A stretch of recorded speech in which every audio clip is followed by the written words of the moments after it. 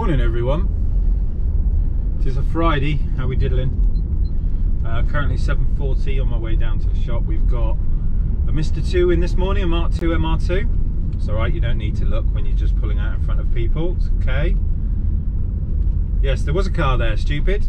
Congratulations, you're an idiot. Christ on a bike. Yeah, we've got an MR2 in this morning, having a CarPlay and Android Auto Wi-Fi unit, digital radio, Bluetooth, all of the fun stuff. We have a reverse camera to do on it and fascia kit.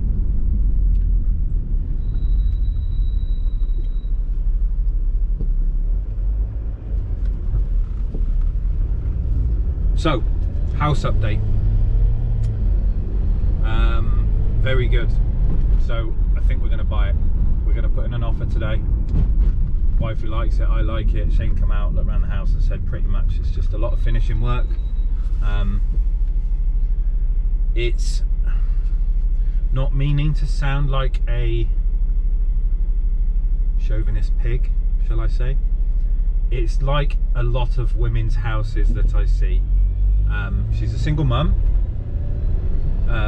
She started everything but not finished everything. So the laminate flooring is done but the edging is not. The decorating is done, some of the edging is not. It's all the little finishing things like caps and trims and, you know, the start a job and then like not know how to kind of complete the work. Obviously you can hide a lot of imperfections with trimming and edging and stuff like that, but that's basically what's happened. Is rather than figuring out an exact measurement and making everything, you know, like let's say for example the laminate floor, she's gone in at bits and then there's no trim over the edge of it between that and the next room that would hide the fact that there's an imperfection. So there's just lots of things that need sorting and finishing properly. Yes, we're going to put in an offer. The views are amazing. Parking is a problem, but we seem to have a couple of workarounds. So I've said to the missus, obviously, if there's no space for parking, I will buy a bike. So that's cool. It's another toy with an excuse because she wants a house. We have a couple of options with regards to where the parking goes, whether it's at the back of the property, at the front of the property. There is a garage, there is like little side bits that we can extend into and create more space. So we've got lots of options. But the house is lovely, the kitchen's nice, and the views are just incredible. And I will show you when we get it, if we get it.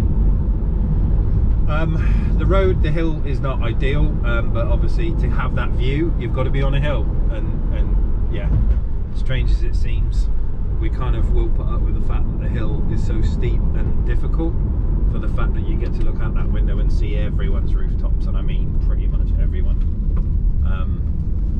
Even in town we have a building called the John Murray building,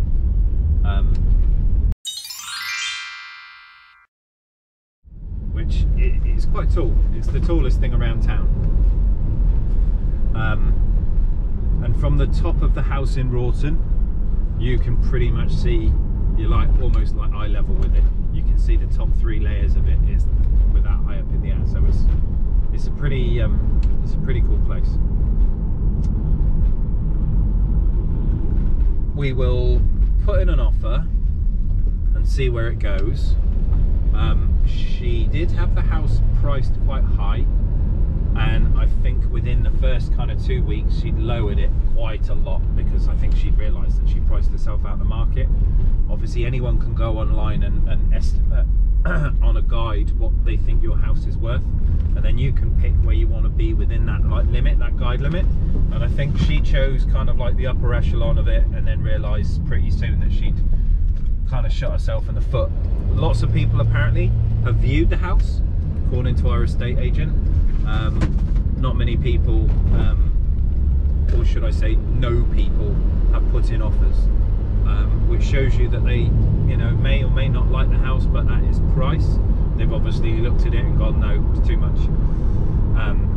But you know, we had a chat last night, me and wifey, and I don't mind offending people, so we're going to go in and strong arm the offer, see what happens. She's only going to say no, but we've got to start somewhere, and that's that. So lots happening. I've also got to trim a box up today. We've got a job tomorrow for a Range Rover. It's having a Key 500 and the twin 10 LT subs that I built, that ported box, the monster, that's being fitted tomorrow, so I do need to trim that up. So hopefully I can nail the MR2, trim the box, that's ready to go for tomorrow, then we're just installing it.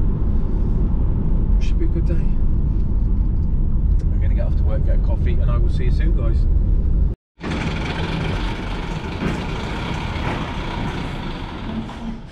Morning dudes, look at this. So this is our MR2 Mark II, Mr. 2. As you can see, it's in really brand new nick, other than a bit of rubbish. It has 9,000 original miles. Yes, you heard me right, 9,000 from new. Everything, it's like it was never used. Everything is still perfect.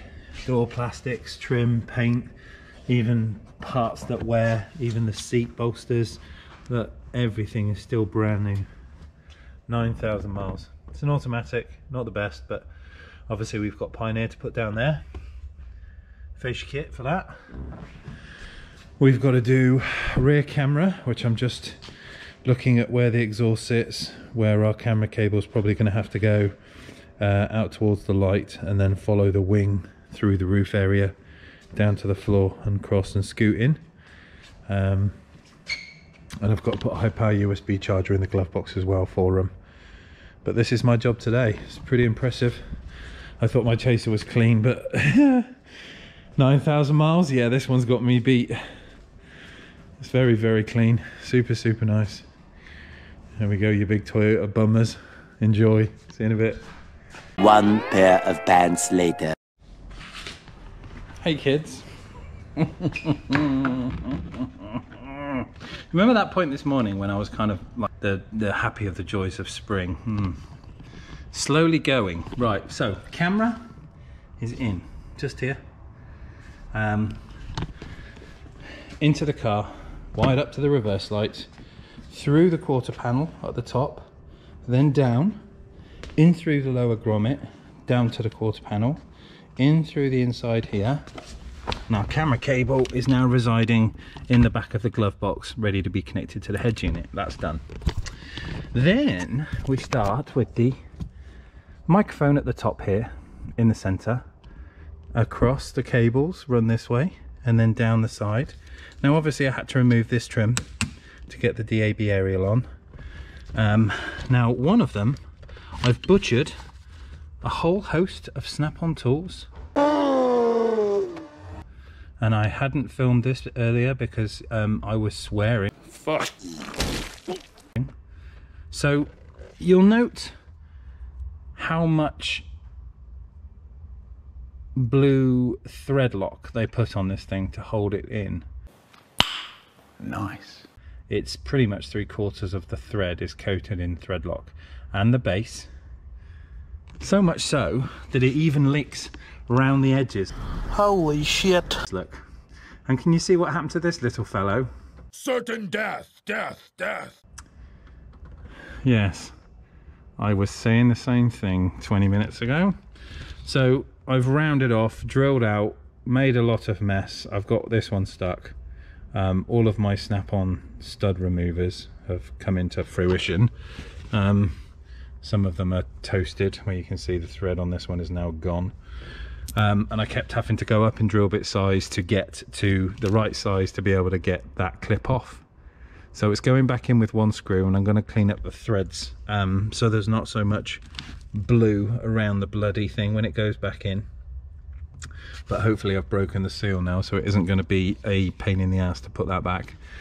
I've just started taking out the head unit, which we've got now loose, and I'm just about to stop for lunch.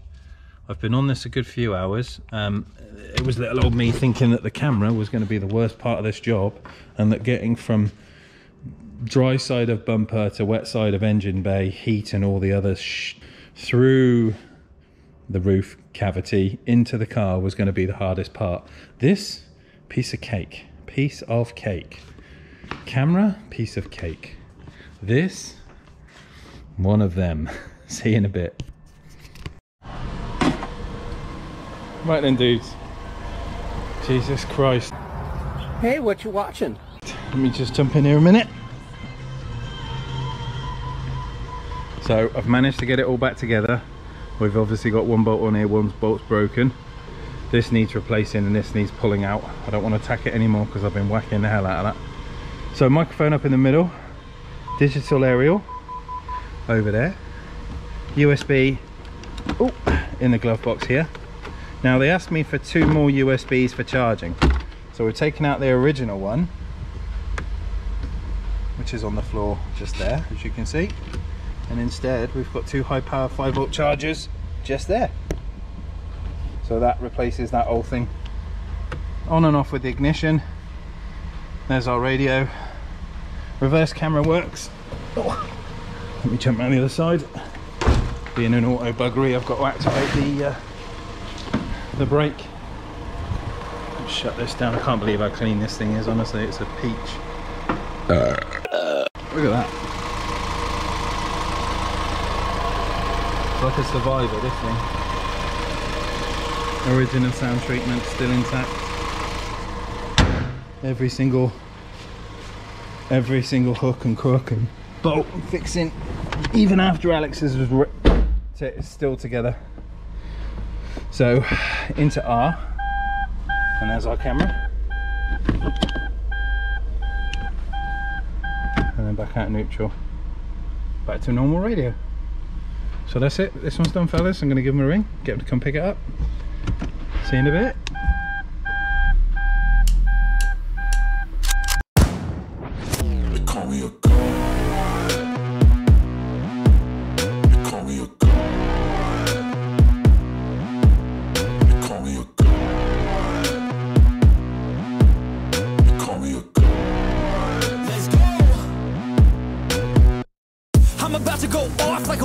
Fuel to the top, got a filled up engine.